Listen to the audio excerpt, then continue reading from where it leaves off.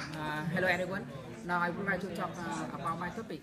The title is monitor the consumption of the fuel in the vehicle. In some case, the driver will store the fuel in the vehicle. So how the owner can monitor the history of the consumption of the fuel in the vehicle. So there is a good solution can help the owner can resolve the problem. That means in this solution, level sensor can be used to measure the consumption of the level of the fuel. So, and then the history of the fuel consumption can be drawn as a graph over time, and so that is the figure. So in this figure, you can see there is two duration. The first duration is that means the vehicle is stopping, and in this duration that means the vehicle is moving. Okay, and you can see in this figure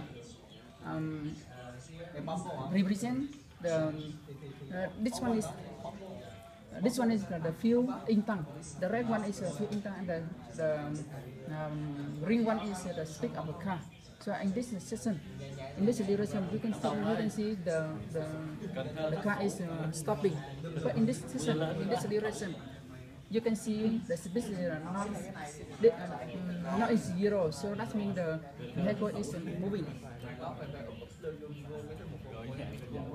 Okay, in this chart of the fuel consumption level, you can see this one is the special case. That means the driver store the fuel, because you can see in this case the vehicle is stopping, but the fuel is down very quickly. So that means have some special case at this time. That means the driver can maybe store the fuel at this time. For this chart of the fuel consumption level, the owner can determine this time is the refuse for the vehicle.